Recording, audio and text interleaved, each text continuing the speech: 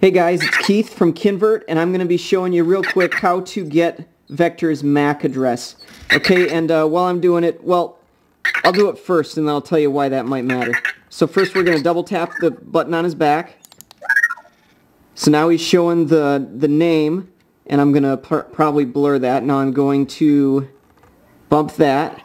Now we've got his IP address and stuff. I'm going to click once more, and now we're looking at the screen that has his MAC address, and it is the second line there that we're looking for. So I'm going to go through some, so this is some other stuff, and I'll go over some of this. This I can actually kind of show you a little bit.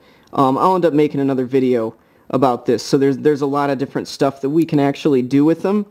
But anyway, I'm going to get out of this menu, so we just keep tapping until we get past all these menus. We're back at the original.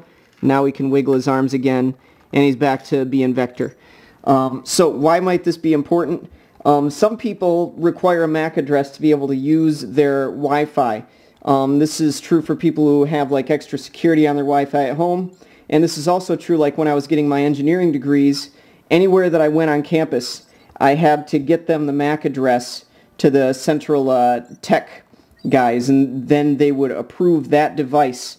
But even if I have my, username, password, all that, if I get a new computer, I've got to, it won't work, right, until I get them the MAC address. And so that's another example. If you're in college, it's going to be pretty common for you to, if you want to use Vector, you're probably going to need a MAC address. Could be different for your school. But anyway, that's how we do it. I'll be leaving a link in the description below showing a little bit more detail how to do it, how to use it. And that's about it. This is Keith from Kinvert, and we'll see you later. Bye.